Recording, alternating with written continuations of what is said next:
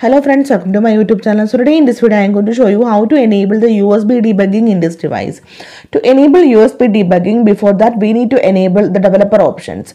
For this, go to settings and scroll down. At the bottom you can see the option about phone. Tap on this one, then tap on this phone name. You can see here, tap on this one. To enable developer options, tap on 7 times on the build number.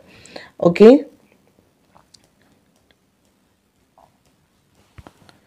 So in case if you set any screen lock, then you need to enter the screen lock here, otherwise don't need this step.